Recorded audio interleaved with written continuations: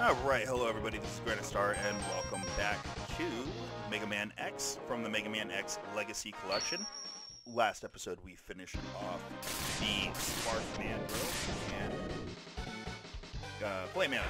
So now we're gonna, Armored Armadillo. I think on the last episode I called him a snail. I don't know why I thought it was a snail. Oh, Crystal Snail was in Mega Man X too. Anyway, so we're gonna go through and start off with these guys. I don't know if I've ever, really... I don't think I ever noticed it as a kid, but now that I'm playing through these games again, I'm realizing how quick these levels are.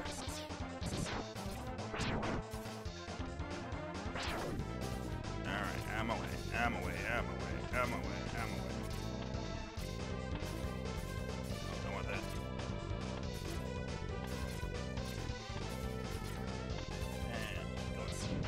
Boom, boom, boom, boom, boom, boom, boom. Anyway, so yeah, I'm noticing that, this is not a long game. I'm not a speedrunner. I don't think I could ever be a speedrunner. There's just too much math and all that fun stuff that would require me to focus on things that I would have no idea how to do. And I know it's all about practicing and, going out and just trying it, but maybe I just don't have a desire to be a speedrunner. Of course, I don't play these games any different than I did when I was a kid, so maybe as a kid I was on that stuff.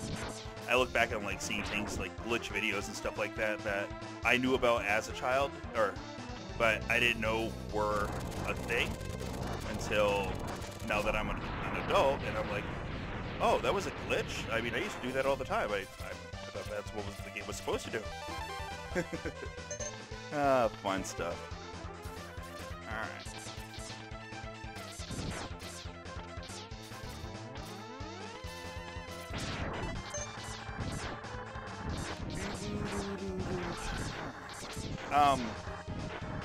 I say too much. I know that. And I apologize for that. It doesn't instill a lot of confidence. Or that I have a lot of confidence. But in reality, it's just that I didn't realize what I was actually going to start off my sentence with. Alright, Spark Man drill.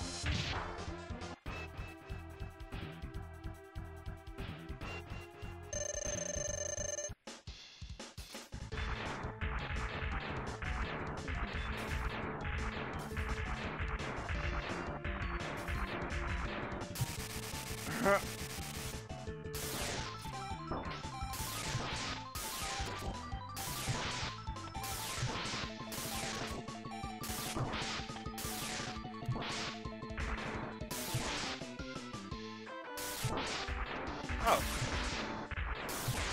I don't think I did.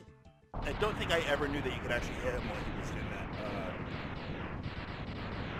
When he was doing that rolling attack. I just automatically assumed that he was automatically invulnerable. Oh. I'm actually using a timer this time. So yeah, that level took 3 minutes and 40 seconds. And I had no idea that the game was actually that, quick. Alright. But I think that's a pretty fast-paced level anyway, just because of, the roller coaster and everything. Alright, so we're going to move on to Launch Octopus. Launch Octopus is it's a slower level.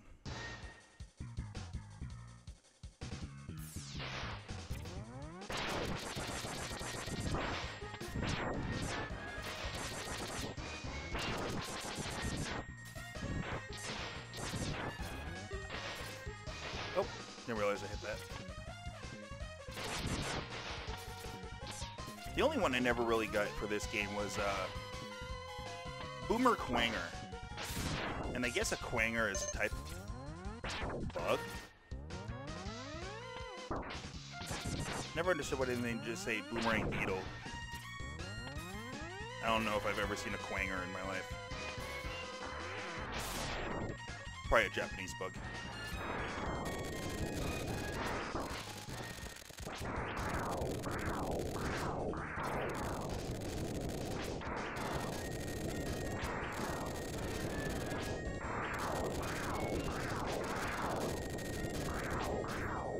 fine.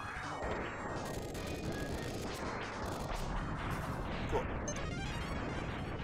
I've got a lot of... Holy crap. I've gotten a lot of free guys in this game for this playthrough. Which I am definitely not used to.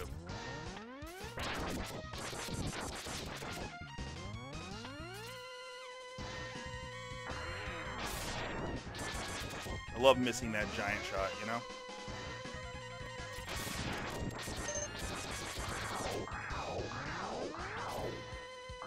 No.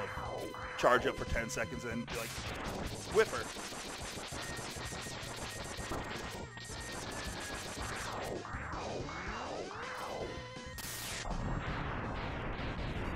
I'm wondering if those did a lot.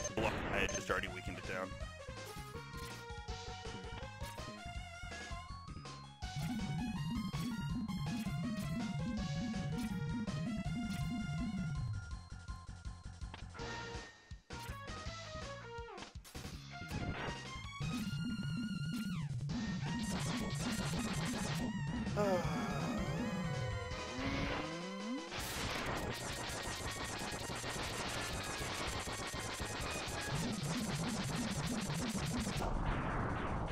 I don't know why it launches those other robots if those robots aren't going to do anything.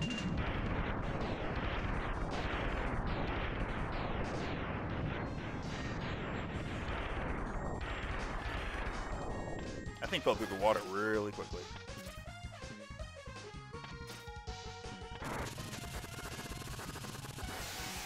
Holy wow. I don't think I've ever got that in a single shot before.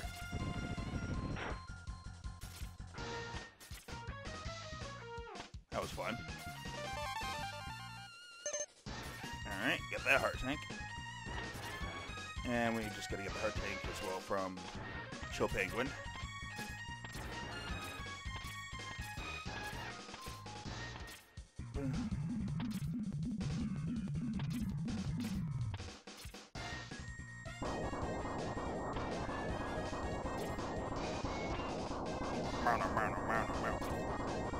I can play this game like any day.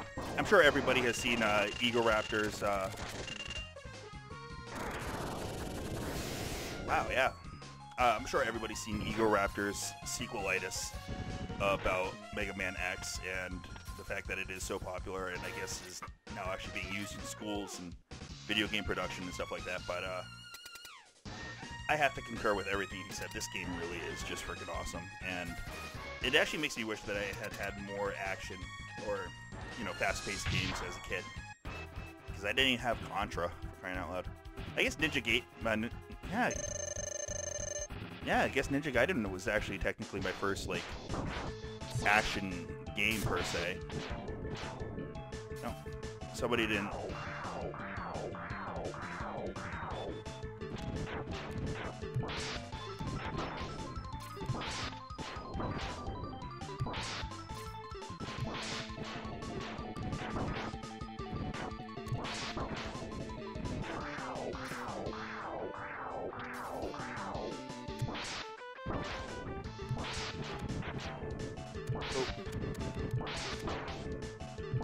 There we go. So 2 levels in 9 minutes. Yeah, maybe this game just isn't nearly as long as I thought it. I guess as a kid you don't really have a perception of the time it takes to get through a game because you're just so enthralled with the game. I don't know. But I mean, this could actually be a really quick series.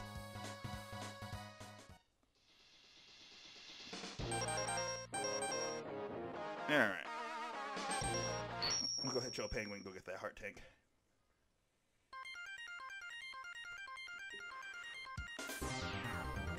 Maybe I'll make each of these videos 15 minutes. Well, that's all going to change anyway once you get the Sigma's Fortress, because then the levels are a lot longer.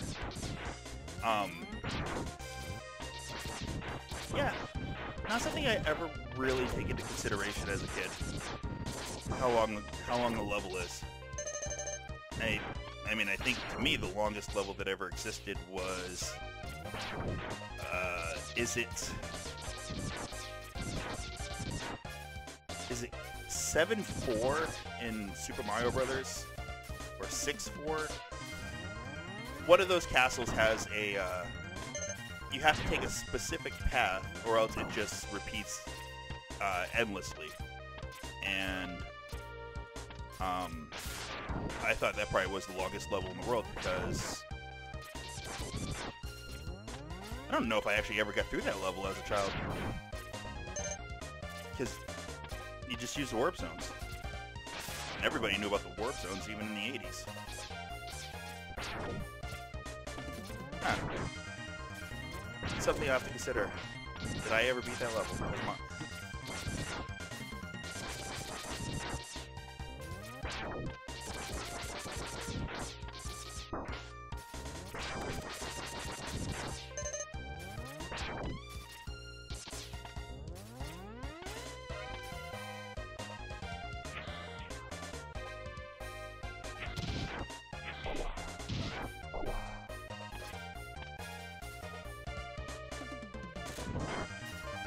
There we go. Alright.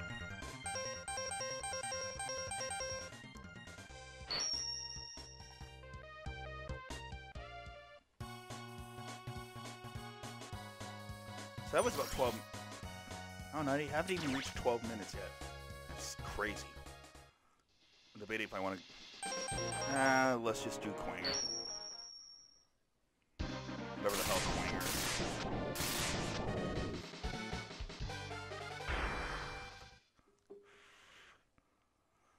Alright.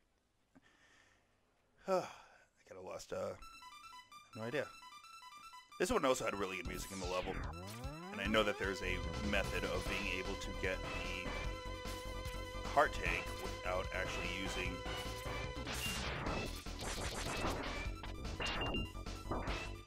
Stop it.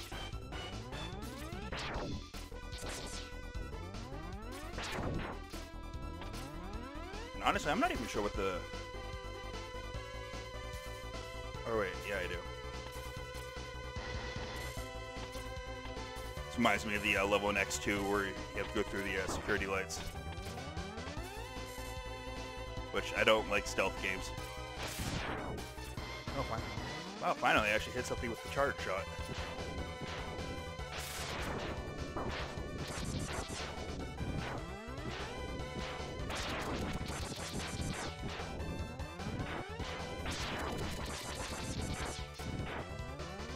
I've been continuing through Bloodstained because I'm at 99% of the castle explored, and I don't know what the total amount is.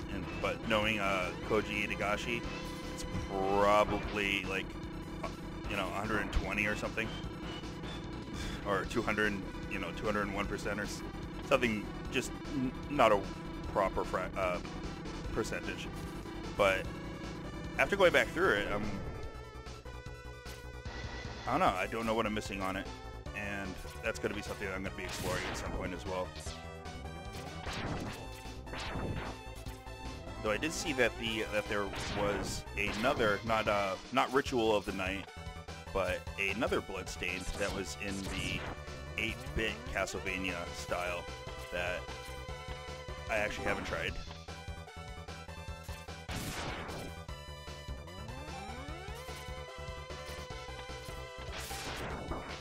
Oh, come on. Game's slowing down because it can't handle all the awesomeness that's going on at the moment.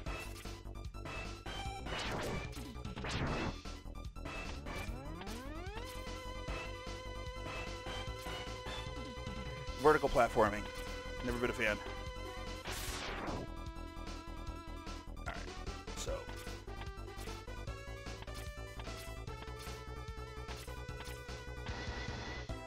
what would...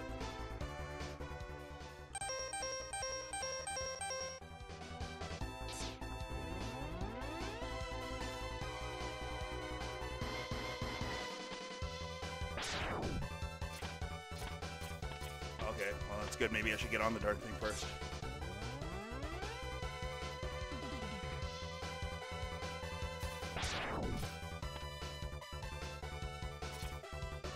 Oh.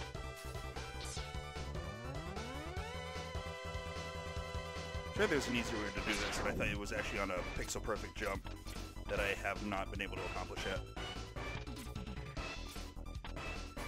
Oh, we'll just come back. Now we actually have 4 minutes left.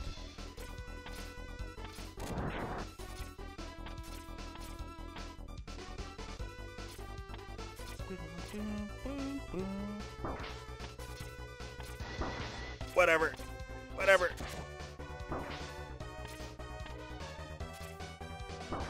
Okay, we're gonna use it. Nope, wait, get back in. There we go. Hit the energy tank. Maybe if I would actually destroy the things that are on the screen, I wouldn't be getting hit with so much game lag.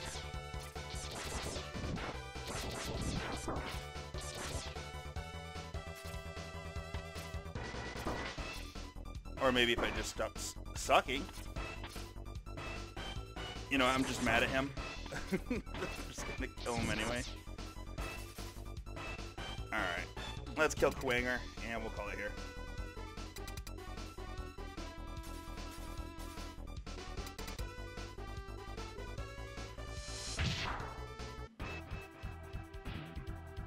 Alright, Kuanger.